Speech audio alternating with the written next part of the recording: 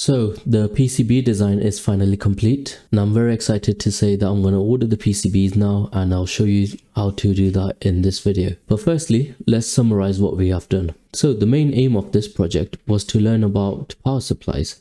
So in order to do that, we have designed a number of different power supplies for this board. As you can see, we have a buck boost converter, buck converter, we have a inverting converter, and we also have a boost converter on this PCB. We also have a battery charging circuit, which we have created using TP4056, which is sitting right here. The batteries can be connected to this input here, and then I've added a bit of strain relief here with these holes. We also have a USB-C connector as one of the inputs, and two 5K11 resistors, so that it works with USB-C devices. For the output connections, we have added banana jacks. So you can see the 5 inputs over here. One is obviously the ground on this side, and then we have the 5 volts, 3 volts inverting, and so inverting 24 volts, so that's negative 24 volts, and the positive 24 volts. Obviously the most important thing, which is the logo over here. And then finally I've added some standoffs. This is just to support the board. For me, the main use from this board will be when I'm designing random circuits for my YouTube channel. But it was also for me to just learn more about how these converters work. The design itself is 4 layers. I think in the end, I didn't need the 4 layers, but since I started with 4 layers, I kept with it. And I didn't want to change afterwards, as the cost difference between 2 layers and 4 layers is not that significant anymore. There is a lot of empty space on this board as well, so this could have been shrunk down if I needed to, but for something like this I don't really mind. And if I look at the size of this board as well, you can see it's literally 6.3 centimeters by 6.7 centimeters, so it's relatively small now anyway. I think if you make it too small for something like this as well, it's just going to move around with the cables that you put on here, which it probably will do anyway. So now for the manufacturing side, I'm proud to say this is my first sponsored video.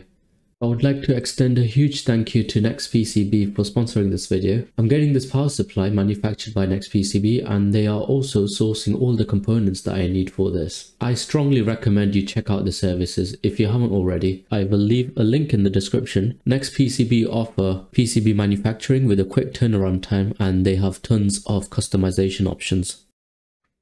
In order to start the manufacturing process for this board, what we need to do is firstly create the Gerber files. In order to do that, we need to go onto the plot setting over here, which should open a dialog box like this.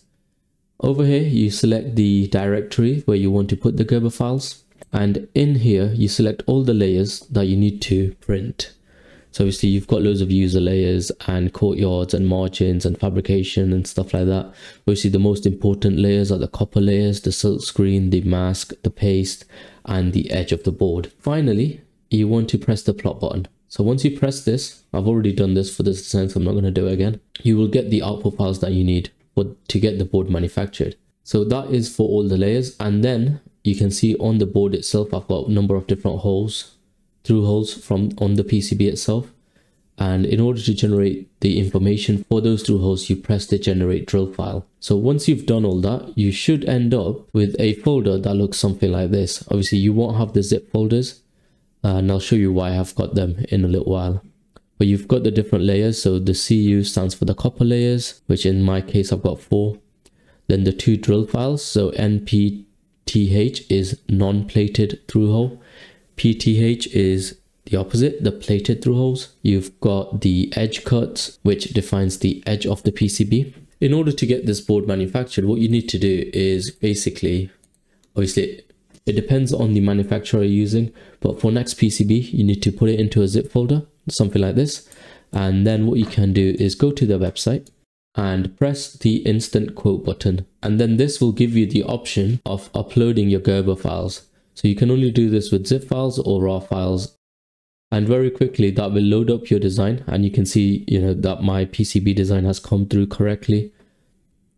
And in here it will automatically detect how many layers you have for your copper. You can select your temperature rating on the board, so that's TG, that's glassification temperature. It's basically the temperature at which the board starts to expand significantly. And over here you've got the size of the board, which is detected from the edge cut layers, how many you want to order, what thickness you want, and then you've got some customization options. So you can go for black ink on different color solder masks. So obviously I've gone for green over here. So there are a number of different specialized processes in here, which obviously you need to consider on an individual basis. Other services that NextPCB offer, you can get the stencil made if you want to build the boards yourself, or if you have a PCB assembly line. You can also source components, which is what I'm doing here. But one of the main reasons why I've come to the website is to show you the Gerber viewer, which is a very useful tool for making sure that the files you have generated are accurate to the design that you need. So they have a version of this software which you can download, which is called HQDFM, which is designed for manufacture, and you can also do it online. Basically what you need to do is drag your zip file into here. You don't even have to sign up for this, so it's a great feature. And you can see your PCB, move things around, toggle your layers if you need to, and it gives you a cost breakdown as well. You can see with my board design, it's highlighted 3 issues, which I'm going to look at, make sure that it's not a problem. So now I'll quickly show you how I update my wires so that I don't break the rules for this manufacturer. So I'm going to go into my wires. I'm going to add in 0.4, and the smallest recommended was 0.3, so I might go 0.45. I might need to delete some wires, but that's okay. So go for 0.3, then go into over here, edit track and wire properties. Make sure that only wires is ticked, filter by size 0.15, select this and press OK. So you can see all the wires have changed now. Obviously I want to make sure that I'm not intruding on anything, and that should have got rid of the 2 errors from my report. So that's this one over here and this one over here.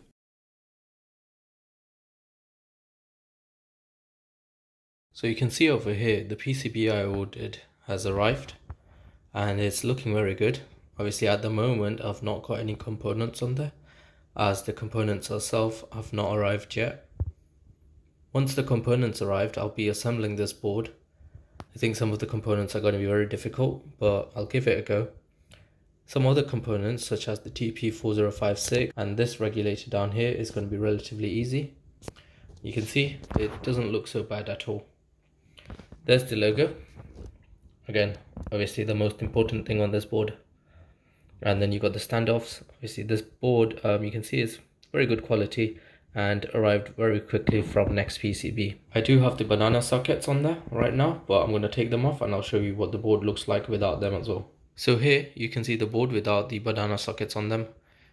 As I showed you in the video, the board itself is approximately 73 millimeters, and obviously the Y dimension is quite similar as well. This is the other side. Obviously I told you in the video I didn't end up using majority of the space on this board. I could have done with a 2-layer board if I wanted to, but I didn't want to change it in the end. I'm going to be putting the USB-C connector over here where SK1 is. I've got the bunch of switches over here with SW1, SW3 and SW2. So we've got a single pole, single throw switch there and 2 single pole double throw switches. Again, there are quite a few improvements I could have made to this board, but obviously it's one of my first boards that I've designed.